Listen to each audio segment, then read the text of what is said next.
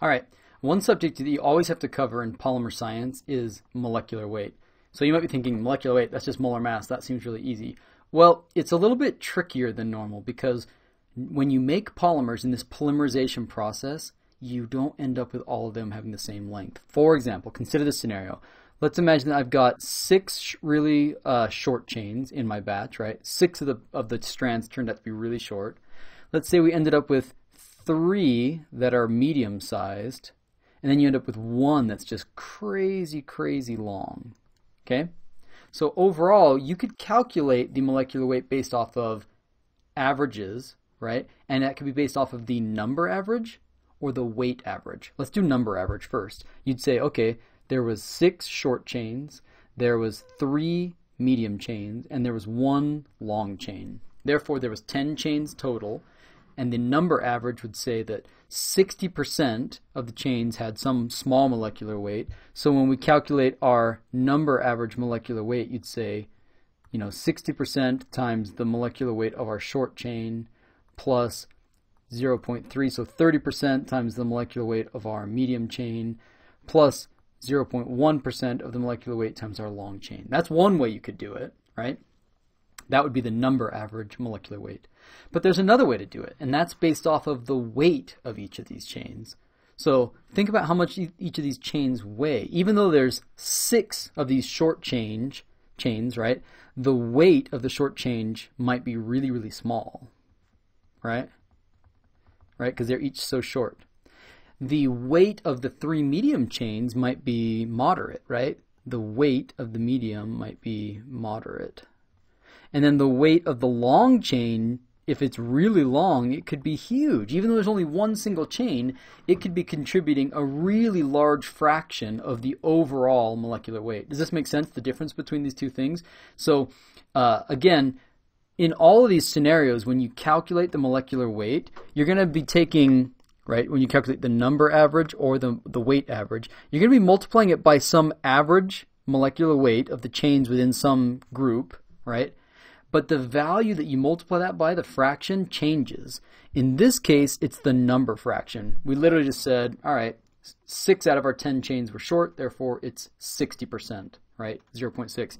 But here, this one, you're using W sub I, and that's the weight fraction of the chains in that. And again, even though there's lots and lots of these really small ones, if they don't weigh very much, it's going to give you a much smaller number than, say, 60%. It might be only 6%, right? Do you see the difference here? Because of that, because you're taking into account the weight of a few really heavy chains, the weight average molecular weight will always be shifted to the right of the number average molecular weight, okay?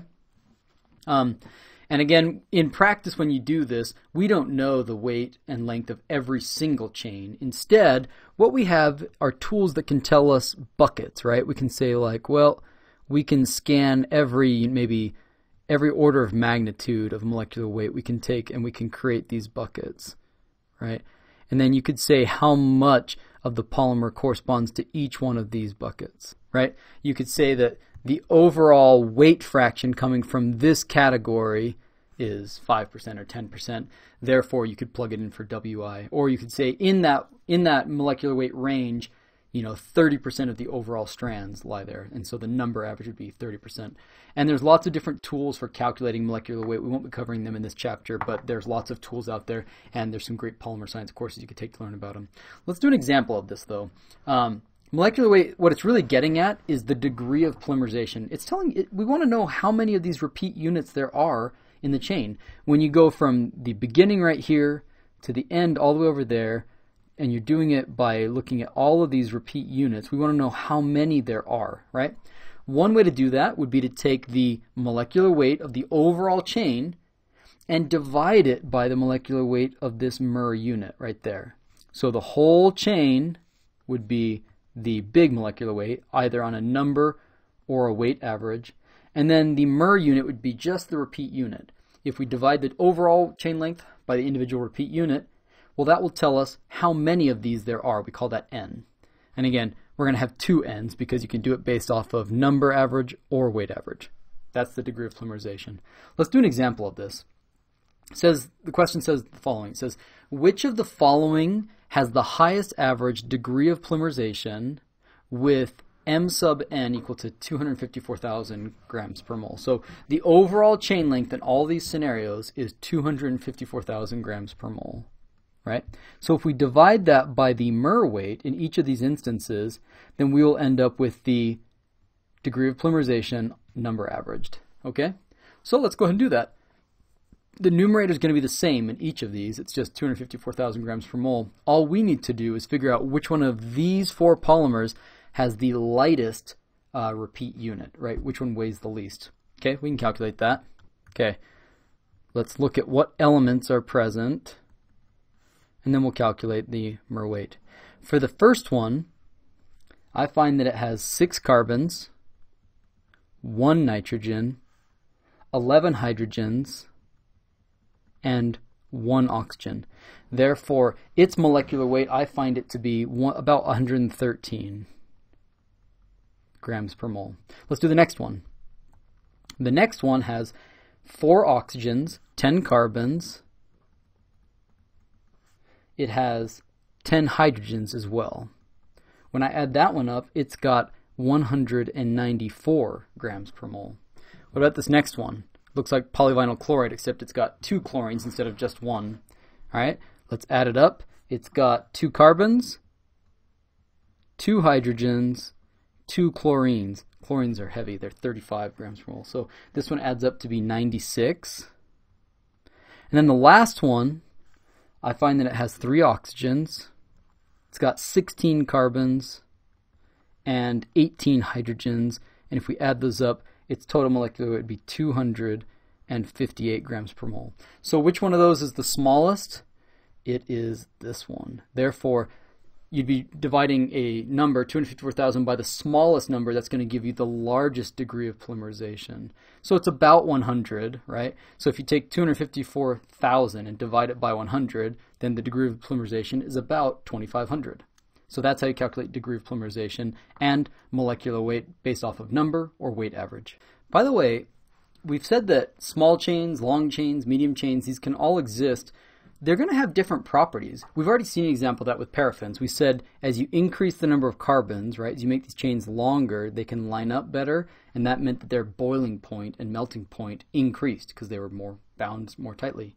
Well, it's going to affect other things like stiffness and strength, right? So you want to be able to change these things. What sort of things can you control when you synthesize your polymer, right? Well, one thing you can change is temperature. You can change the amount of radical catalyst, that's your initiator, right? Those things will change what you end up with. Imagine for a minute that you've got a bucket full of monomers, right? You've got a bunch of these little monomers. Now, if I add my initiators to this, what if I was really, really careful and I only added 1 initiator, right? Let's say I added like a bromine gas, right? So that goes in and that creates 1 bromine radical and another bromine radical, right? So this guy could grab this chain, link it to that, this, that, and this, and that one. Meanwhile, this one could go to that chain, link it to that, this, that, and that. And all of a sudden, the only thing left that can happen is these 2 chains can find one another. And you can imagine a scenario where you just get 1 chain, right? Now, that doesn't happen. In the real world, you get many chains, right? But that's the idea. The less initiator that you add, right, the fewer free radical catalysts that you add, it's going to tend to have longer chains, right? Because in the end, if all of your radical gets used up,